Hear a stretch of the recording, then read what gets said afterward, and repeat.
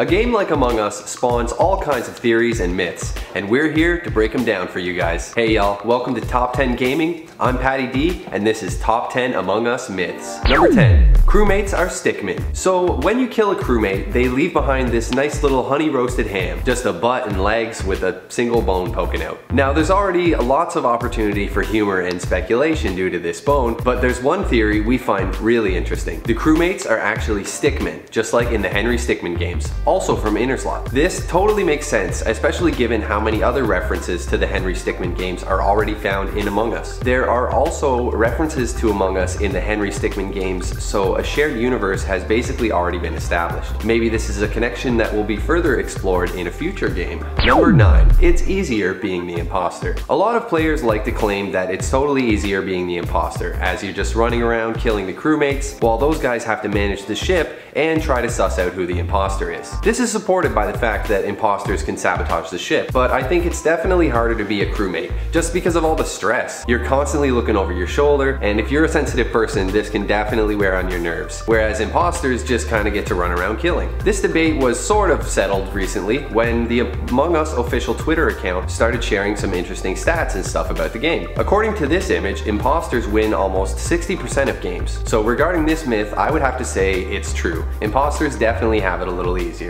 Number 8. A moving pet gives you away. If you happen to have a pet follower in the game, you might notice your pet moves around a little bit when you start performing a task. Specifically, he scooches a little bit closer to you. Maybe he's just scared? It's been suggested that this can be used to detect imposters. As an imposter, faking a task won't have the same visual cue with the little pet moving because he's just standing there. Anyways, it turns out that the pet movement is actually visible to the player who owns the pet only. So even if your buddy is a crewmate standing next to you, he's not going to see your pet moving. So this myth, 100% busted. But don't worry, there are still plenty of other tricks you can use to find the imposter. We could actually do a whole list. Top 10 secret ways to find the imposter. Hit that notification bell so you don't miss it. We do all kinds of Among Us videos. Number 7.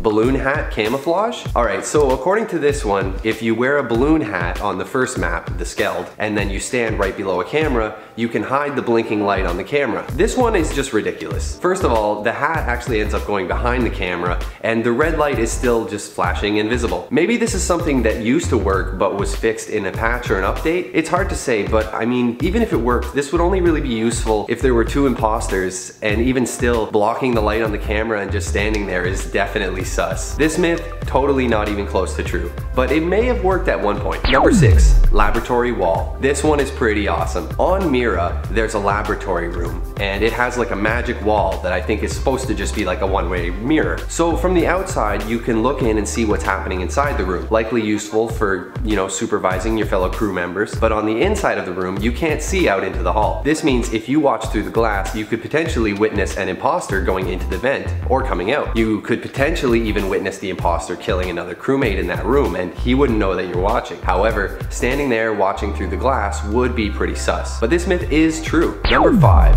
Shields trick. Okay, so this theory is really straightforward and simple. On the Skeld, if you are given the shields task, you head to the area and you click on some hexagons to reactivate the shields. This is a visual task and a handy way to prove that you're not the imposter, as there's some flashing lights and it's pretty clear that you actually did the task. There's a great trick that you can do though, and it's this. If you click right in the corner in between the hexagons, the task just instantly completes. All of them just light up. This isn't exactly the deepest or most useful myth, but it does work, and it could be handy if you're in a rush. Use this information wisely. Number 4.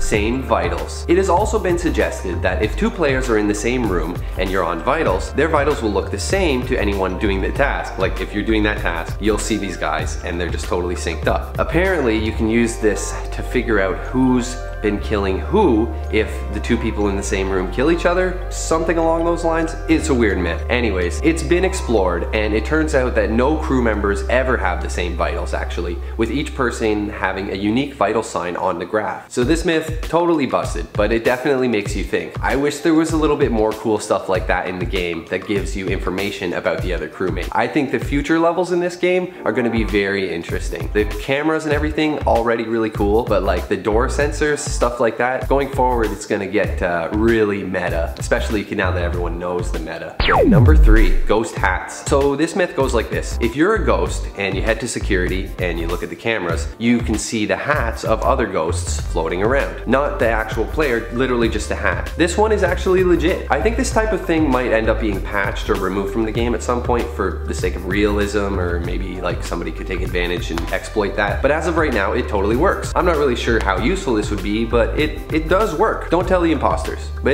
it's fun for you and your ghost friends if you're one of these players who always dies in the first couple minutes of the game. Number 2, the crewmates have iPads. So on the level Polus, there's a task called Repair Drill that has you clicking little red exclamation marks in the corners of a touchscreen to repair the drill. The myth here is that the color of the iPad is always the same as your character's color, suggesting that each character is actually carrying around a little data pad.